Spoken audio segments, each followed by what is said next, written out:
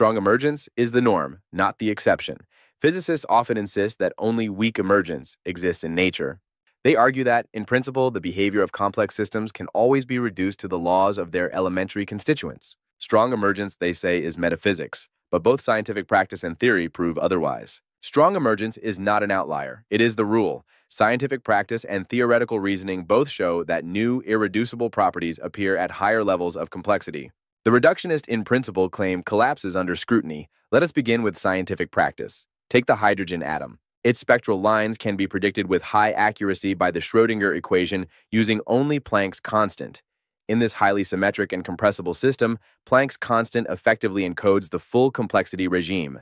But now consider the diatomic molecule. Planck's constant alone is no longer enough. No amount of first principles calculation can predict molecular spectra without introducing new contextual parameters, bond lengths, vibrational and rotational modes. These are not conveniences, they are irreducible. Already at the level of two atoms, the reductionist in principle claim fails. If even simple molecules require new parameters to capture their behavior, imagine the irreducibility inherent in proteins, living cells, and beyond. The same lesson applies at cosmic scales. General relativity, based only on the gravitational constant g, succeeds in simple gravitational systems, Mercury's orbit, binary pulsars, and GPS satellites. But when applied to galaxies, it fails to explain flat rotation curves. Physicists salvage general relativity by postulating dark matter, an unobserved construct. Modified Newtonian dynamics instead introduces a new contextual parameter, A0, and reproduces galactic dynamics without auxiliary inventions. Galaxies exhibit new, irreducible properties. The pattern is clear. Every step up in complexity demands new contextual parameters. This is not weakness in theory. It is a signal of irreducibility. Scientific practice itself disproves the reductionist view. Theoretical foundations confirm the same. Algorithmic information theory, developed by Kolmogorov and Chaitin, proves that complexity generates irreducibility.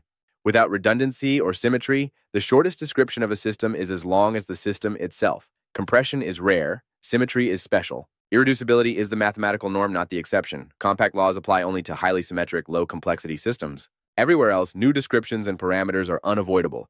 Thus, the reductionist in principle claim collapses. Empirically, science itself introduces new parameters at each complexity threshold.